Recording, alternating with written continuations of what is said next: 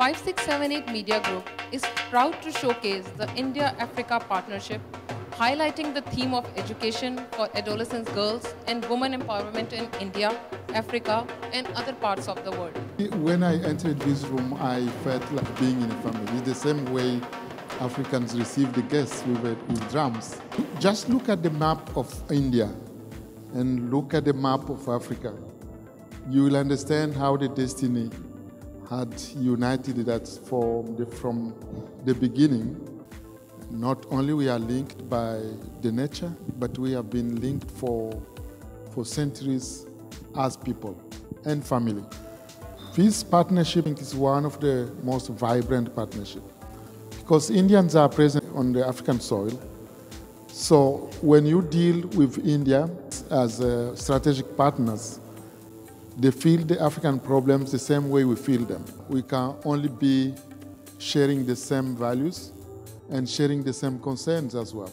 Among the poor population, of the African poor population, 50% of the poor population is women. I think so many of you have heard such a very sad scenes of violence against women, which we think is the paradox of the humankind. And because we are all born from a mother, we are all big children until we die. Unless you focus on women, who are the people really who take care of our families, then you will really miss your development.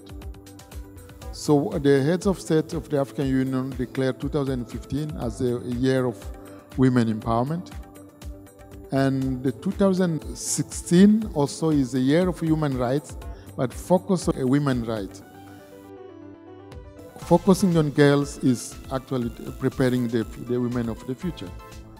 And if you prepare the women of the future, it means you prepare the society of the future for a better quality. You prepare also the family of the future with better quality.